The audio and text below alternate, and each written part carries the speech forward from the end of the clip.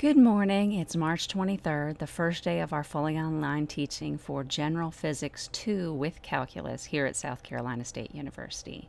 And this is a message for the students in my sections, the Section 01 and the Section 03. I posted some more specific instructions and a checklist for today on Blackboard, and you really need to check those announcements on a regular basis.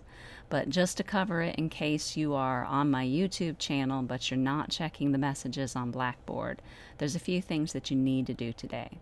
You need to check in with me somehow for attendance, and that can be either coming in through the collaborative session at our normal time, and again the link for that is on Blackboard, or you can send me an email or a text message today which contains the information of attendance check-in for March 23rd. You also need to complete your normal pre-lecture assignment on Blackboard. In the Blackboard folder for today, there are the practice problems. You need to work through those. You can send me questions. You can come into the collaborative session or visit me during office hours to get help with that if you need it. But you should work out your work on that, and then you're going to submit that to me today. Now, I'm only going to require that you submit the full work for one of the problems on the sheet, and it's a front side and back side to the same worksheet.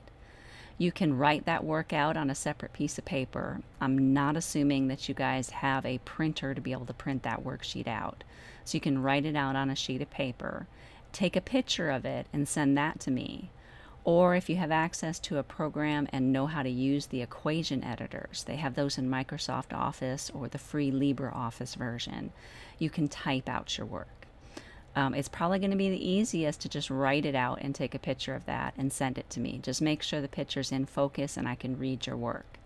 That's going to count for your in-class practice problem for today. Other than that, just keep working on the content to make sure you understand it and be in good touch with me. I'll be posting more information for how we're going to handle the Tuesday recitation section, so be looking out for that information as well.